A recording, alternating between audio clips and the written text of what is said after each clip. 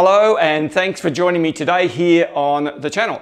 Now of course this channel is all about Nightscape photography, but a big part of what I do is sitting at my desk editing the images that I've captured out there under the stars. So for the past couple of years I've been using a Windows HP brand Omen laptop for my editing. Now it's really good, but I do find these small laptop screens are quite unsuitable and quite unreliable for accurate editing.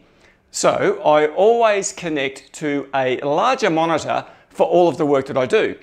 So in this video, I want to show you a couple of computer monitors I've been using for a while now to get the best possible results with my editing.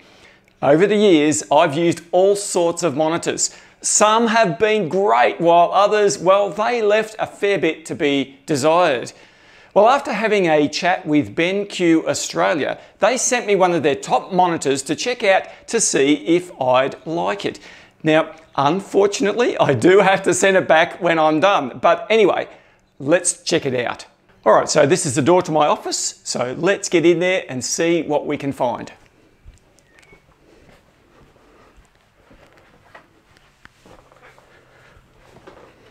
This is the PD3220U from BenQ.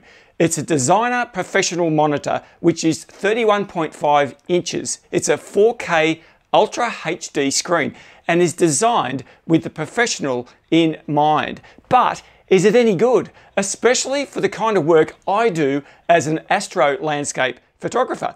Well, let's take a closer look. Some of the highlights include two Thunderbolt 3 connectivity ports.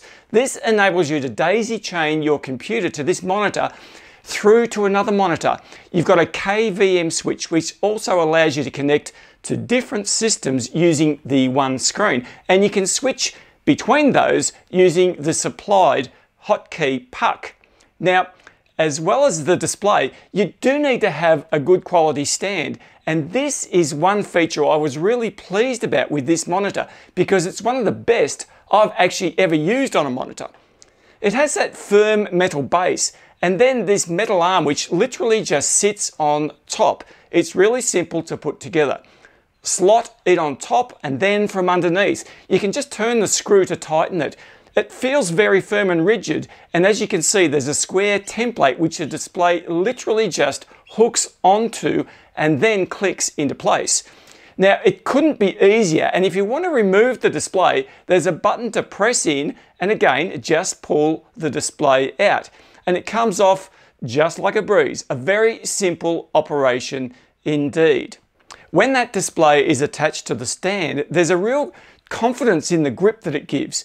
This thing is not going to move. It's very stable on my desk, and I also really like the one-handed operation. It's quite simple to do and you can make most movements like this. There's a 20-degree tilt forwards and backwards, and there's also 150 millimeters of movement up and down, which I found to be plenty.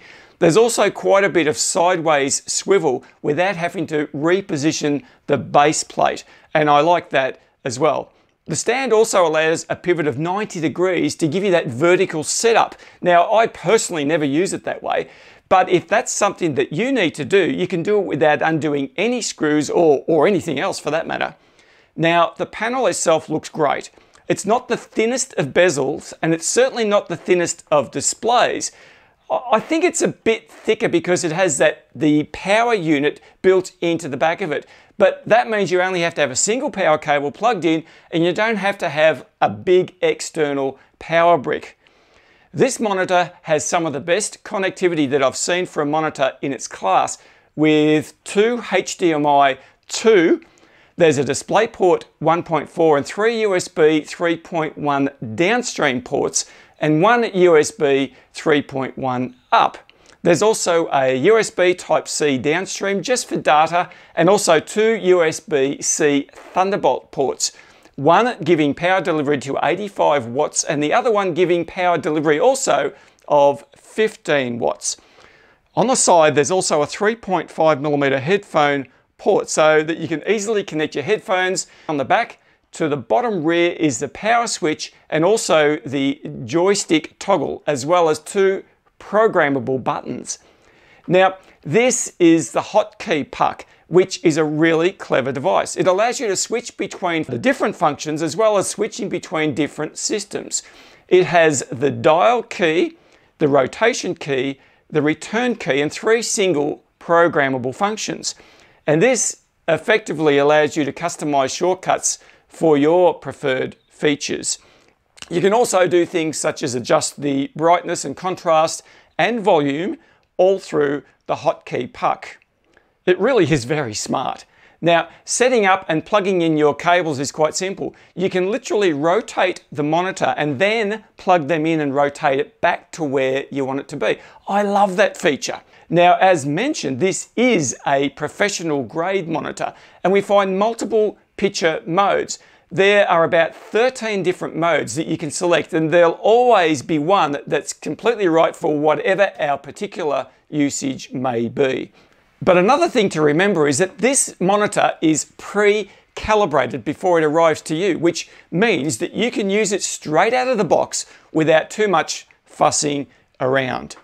So I have to send this 32-inch monitor back to BenQ this week. So I was keen to compare this with another BenQ model that I've been using for a while. So here they are side by side. The smaller BenQ monitor here is the SW271C, and it's a 27-inch screen. It has incredible color management features, and it's actually a really solid beast and is perfect for people like myself who specialize in photography. It has pretty much all the same features as the 32-inch model, but even more accurate 99% Adobe RGB color gamut. Now, this one also comes pre-calibrated from the factory, and there's an attached individual calibration report included with it. I reckon that's pretty cool. So my normal workflow is to have dual monitors, and this works best for my video editing as well as my photos. I like to spread things right across to a fairly wide surface area. And I like to separate the various windows in Photoshop across the two screens. Now, looking at the two monitors, I can't see any difference at all in the pictures displayed. So that indicates a very high quality indeed in this 32-inch model comparing to the probably higher quality 27-inch screen I've got here. Now, I have a lot of professional photographer friends who use this BenQ 27-inch monitor with their photo editing, so it's a great screen to compare with. The BenQ 27-inch model does come with the supplied sun shield, but I don't tend to use that at all. Having said that, if you have a lot of stray light in your office, then it's a really good option to have. Now, I've edited quite a number of images with these two monitors in the time I've had them, and I love the quality of output. I've had no problem with printed images, and as you know, I do that quite a bit. All of my images are sent out to a lab to print, and they're always quite large. I've never had reason to complain about photo quality at all. When it comes to editing my Nightscape images, I'm looking for a number of things. I've already listed a heap of these in the features mentioned earlier, but I do want to mention a couple of extras here. Firstly, I like a screen that has a very flexible viewing angle.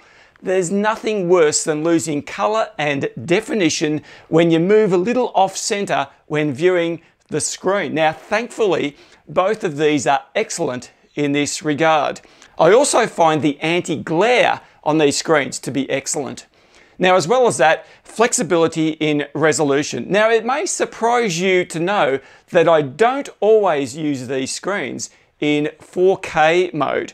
I really like editing in 2K, and especially when compiling Word documents, PDFs or spreadsheets, that's a much better resolution for my eyes. Also, to be honest, most of my videos are still shot and edited in 1080p, so it's a lot quicker and easier on my computer hardware to use the lower resolution. It just makes everything show a little larger. So I guess it's like everything else with equipment, whether it be cameras, computers, or accessories of any sort. Once I find a product that I like and that fits in with my workflow, I just stick with it and get on with the job of creating images and artwork that best represents my passion for what I do. You know, there are plenty of great products out there, but I really like these ones. It's as simple as that. So there you have it. I'll actually be sad to see this screen go back to BenQ, and I do thank them for sending it out to me to have a go at. You can see the links to these products in the description below. So thanks again for watching today, and I look forward to seeing you in the next video. You have a fantastic week.